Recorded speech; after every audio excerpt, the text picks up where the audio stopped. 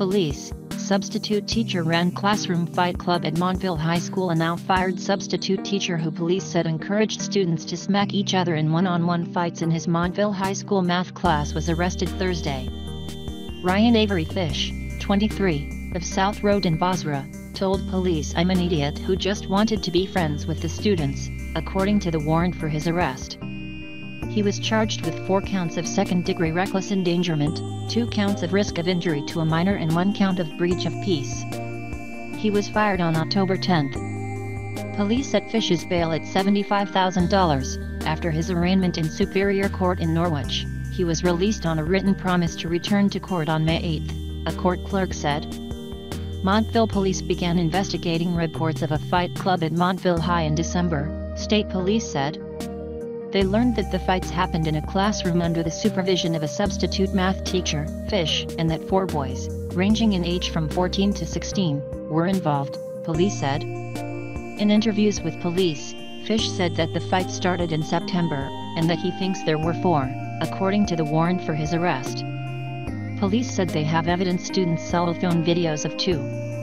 "I would let them be teenagers and get their energy out," Fish told investigators, according to the warrant.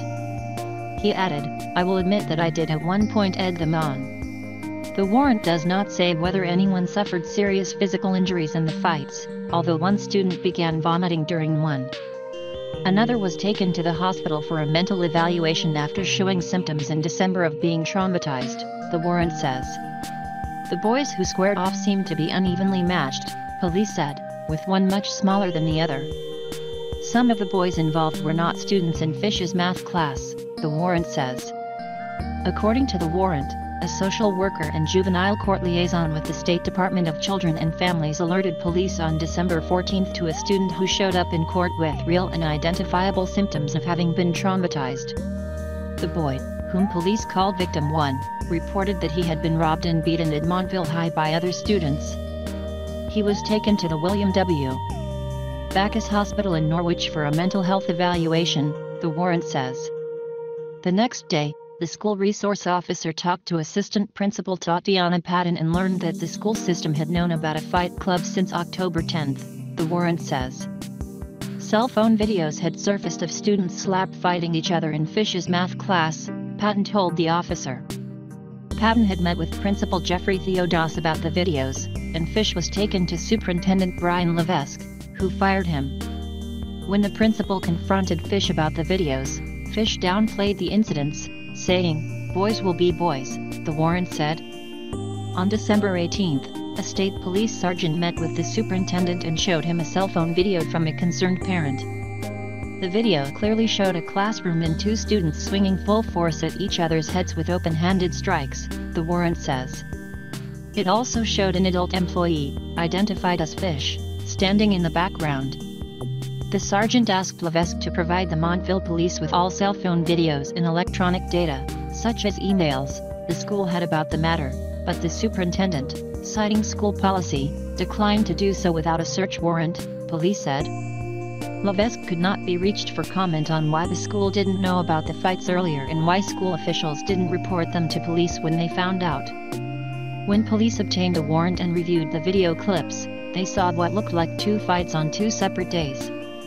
In one, Fish is seen and heard giving directions to the students who are fighting and moving a trash can out of the way so they can continue their fight, the warrant says. A Montville detective viewed a video that showed Fish while smiling and laughing motioning with his hands in a way that appears to signal the start of a fight. But while one student then charged another, he stopped short of fighting the other student, according to the warrant. When police began interviewing the students involved in the fights, one said Fish started one fight by saying, "1, 2, 3, the warrant says. The student also said Fish moved things out of the way so the students didn't bump into them and the fight would last longer, the warrant says. The student said that fight ended when the opposing student started throwing up, although Fish tried to get it started again by saying round 2, the warrant says. The fight didn't restart because the school bell rang.